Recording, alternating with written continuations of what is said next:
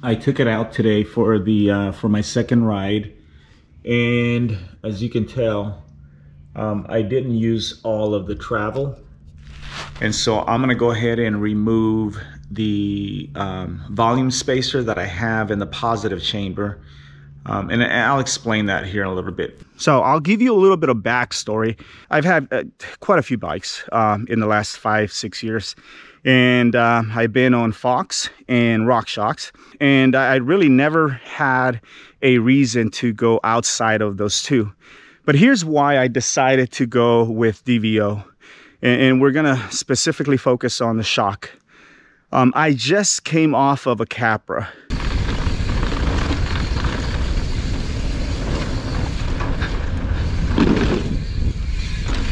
The Capra was the most plush, the most comfortable bike that I've ever been on.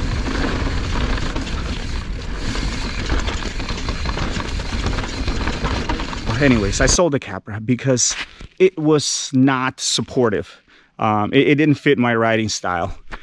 So I got on the Firebird because this one comes with the DW link, and you know, no matter where you look or read or watch or talk to people, you will always hear the same story. The DW link is the most supportive suspension design, and it's got a great pedaling efficiency platform. I can now attest to that being true. It's very supportive. One thing that I found though, however, is that it didn't feel as plush as my Capra. And so this bike came with the Fox Peformance DPX2. It was supportive, but it just wasn't plush. And so I found myself now on the other side, right, of that spectrum, or the flip side of that coin. The Capra was plush, but not supportive. This one was supportive, but not plush. That's why I got the Topaz, because it has a reputation of it being supportive while at the same time being plush. All right, I know YouTube is going to probably serve this video up to a lot of locals, and so if you've not done rabbit hole before, I'm gonna give you a full pool of rabbit hole, upper and lower, and hopefully I can clear a gap jump right after a berm, and then a road gap, not too big, but anyways. So if you're not if you just want to continue watching the review of the shock, just go ahead and forward to whatever the time is that I'm gonna put down here, and we'll continue the review. If you want to watch the full pool, let's go.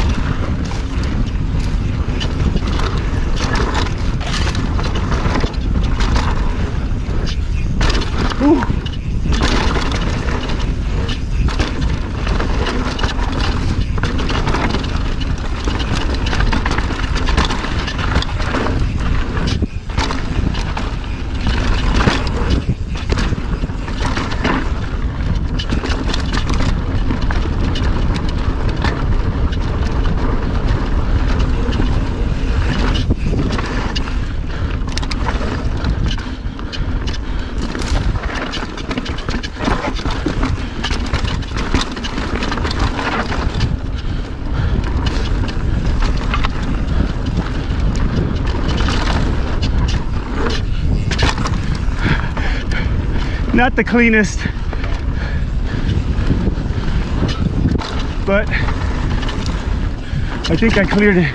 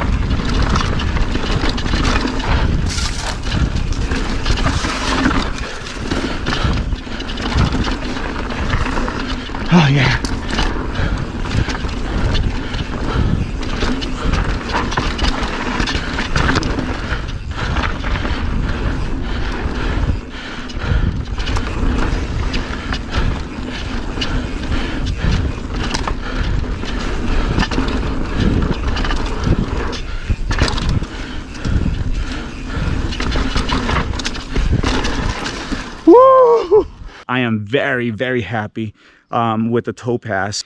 And right off the bat with the recommended settings, it's just a noticeable difference. So with that, here's what you can expect when you buy the shock. It's $500, and it comes in a hard shell case that you can repurpose later on for tools or what have you. Inside you'll have the shock pump, the shock, of course, some volume spacers, and a manual. I did not buy the hardware for this shock. I used the existing hardware that I had from my DPX2. That's what you can expect, right? And again, it's very presentable. It's a very good looking shock. Now let's talk about functionality. And I am pretty darn impressed at how easy it is to tune this shock.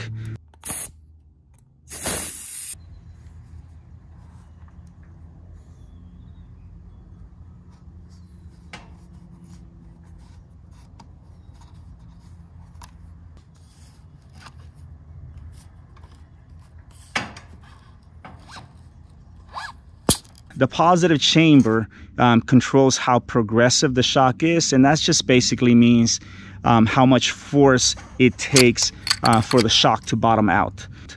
On the negative chamber, you put a volume spacer in there, and that'll help with the supportiveness up top. With that, here's where I'm at.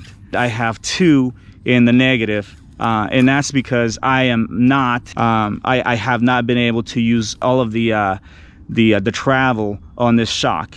But yeah, so I have no spacers in the positive chamber, and I have 2 in the negative because I'm running a little bit less air now. Anyways, I'm saying a whole lot, but that's pretty much what I've been doing with the shock. But here's the thing, right? It's how cool is that? That you have those adjustability options, and even much better than that, it's how easy it is to do it. It takes literally like a couple of minutes max. The other thing that sets this shock apart, it's the bladder. Now, I don't know a whole lot about the technology of the bladder. I just know this, that you put air in it, and I think it's between 170 and 200. Anyways, it's stamped on there. It's got a minimum, right? I think it's 170. So if you start off with 170, the 170 range or the lower range will keep the bike planted.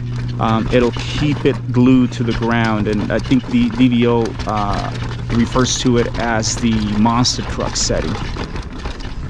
And lastly, right, in terms of the difference or the pros and cons between DVO, RockShox, and Fox. Here's the thing, at least here's my opinion. Fox and RockShox, I mean, World Cup winning forks and shocks. They're awesome, right? But personally, why I think that I am not going back to either of them anytime soon, and I'm gonna stick around with DVO, is Fox, you know, you get the DPX2, and it's very supportive. It's an all-around great shock. But in terms of tunability, I guess, it's pretty limited. The X2, on the other hand, it's got tons of adjustability. I don't know, I think it's a little overwhelming for me, which is why I liked RockShox. RockShox I liked because it's not overwhelming in terms of all of the options that you have to tune it, but it gives you enough. However, I like DVO better than those two, or I'm liking it better than those two, because it just makes logical sense the way that they've designed it, to where you can adjust it without feeling overwhelmed. And it's just so easy to do, and it's not a whole lot of adjustability options, but it's just enough, and it's pretty straightforward. It's really easy, and the feeling, it's incredible. I know it may sound like I'm exaggerating. I can tell the difference. It's got 3 positions, by the way. It's got a lockout, which is really not a lockout. It gives you probably about 20% travel, so it's enough for those technical climbs. It's got the pedal mode, which I use it for pretty much anything here in my local trails. I can leave it in that pedal mode or that trail mode really all day long, and it's going to be great on the way up, and it's going to be amazing on the way down. And then I got the open position, right? And that's for some big hits.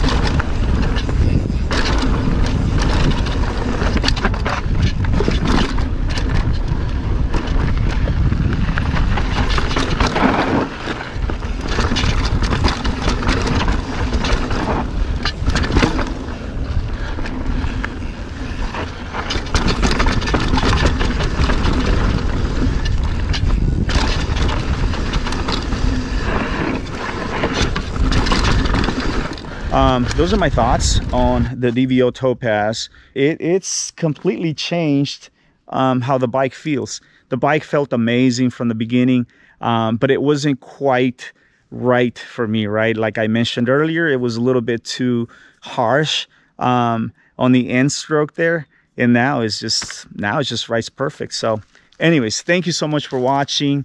I hope that you will come back for future videos. If you've not subscribed, subscribe now. Hit that like button, share it, and I will see you soon.